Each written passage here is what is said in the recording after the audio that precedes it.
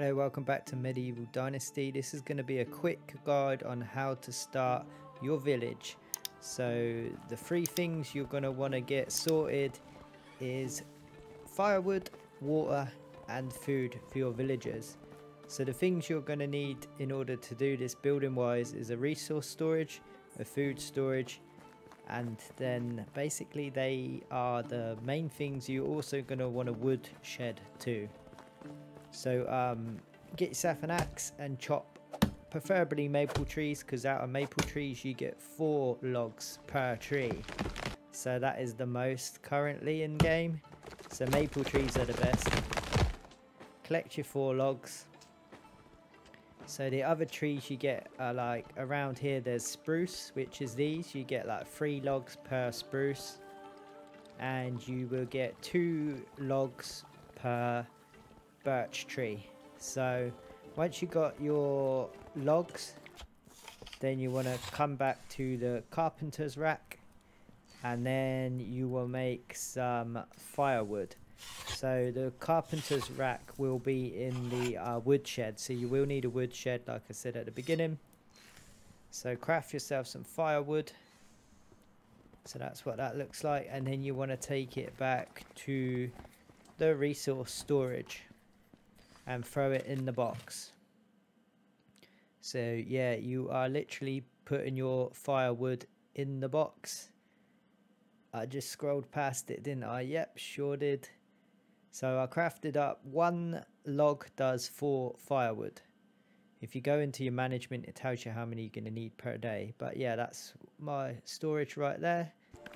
So I've got enough firewood. Next up, we're going to get some water. So using some logs as well, we're going to go to the workbench. So yeah, you will need another station, and that is the workstation, because you want to be crafting buckets. So you will need a couple of planks for this.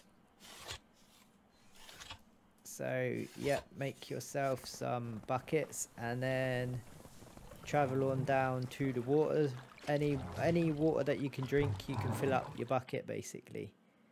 So grab yourself a bucket and then equip it in one of the slots. I'm going to go with slot 8. And then this one I'll chuck in slot 7. So you equip your bucket, your empty one, and then just fill it up, and it will switch to the next one. So once they are filled up, they will be in your food and water inventory once they are full. So fill up your buckets. You can see top left now I have 4 buckets of water for my villagers. You can employ workers to do the job for you, do the dirty work. So where you're going to store this for your villagers is going to be somewhere a little bit different. It's the food storage. Now that makes sense. So all your resources like your firewood and tools and that go in the resource storage, and all your food goes in the food storage. Nice and easy, but people do get that confused. So here's my buckets of water, plenty for the villagers. And also this is where you're going to chuck your like any edible food. They will take it straight out of the food storage. So like apples, the berries, the beetroot, cabbage, carrots, cooked food like roasted meat, they will eat straight out of here.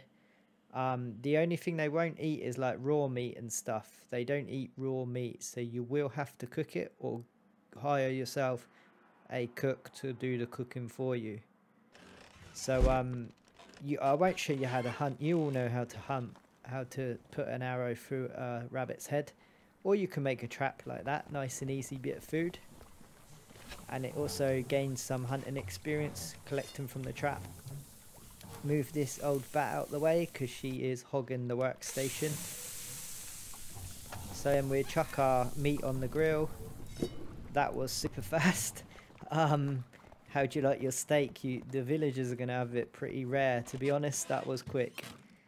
So again, once this is cooked, roasted meat there, just throw it into the food storage. And that's how you feed water and make them nice and toasty warm for the winter. So you want to set up all this before you start employing villagers, and then you actually employ the villagers to do the work. Sorry, random rooster. You've caught yourself an arrow there, boy. So that's how you would set up your villagers anyway, by giving them food, water and firewood. So hope this has been some value to you. If it has, then don't forget to leave a like, leave a comment down below, write literally anything. It all helps the channel grow, and subscribe if you want to see some more survival videos, because I love the tips and tricks. Oh, we've got a witness we need to take care of. Damn, she took that headshot like the Terminator. This is kind of awkward. I think we might have to love and leave the villagers alone now. We gave them food and water. What more do they want? Right, we're on our way. See you on the next one. Stay safe, stay entertained, and take care.